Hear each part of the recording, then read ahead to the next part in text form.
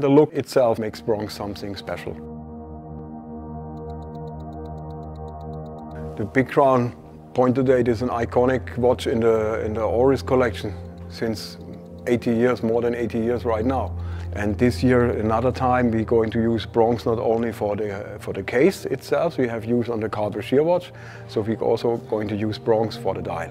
We have to find a way how we're going to realize this, how we're going to have the oxidation on the dial, and how can we stop the oxidation.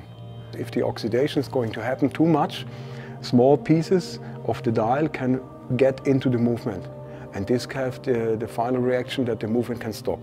So we have to find a way that we're going to produce a bronze dial, that we have the oxidation on the bronze dial in a certain kind of limit, and then we can stop the oxidation by a special process. Bronze is an alloy, of course, and we have a certain kind of combination material mixed. We're making a research, then we find out that the bronze helms had been used by the diving at that time. They are saltwater resistant and they have a good mechanical usage.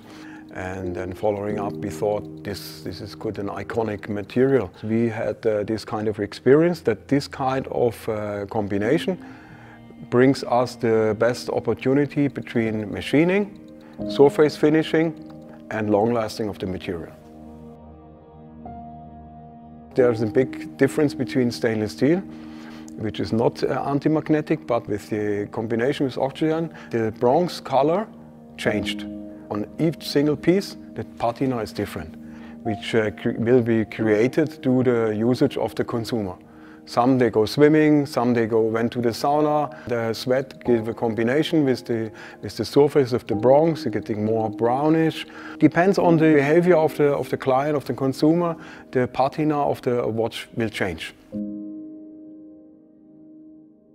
This is really, we go our own way with all our power we have and a passion we have here in Holstein.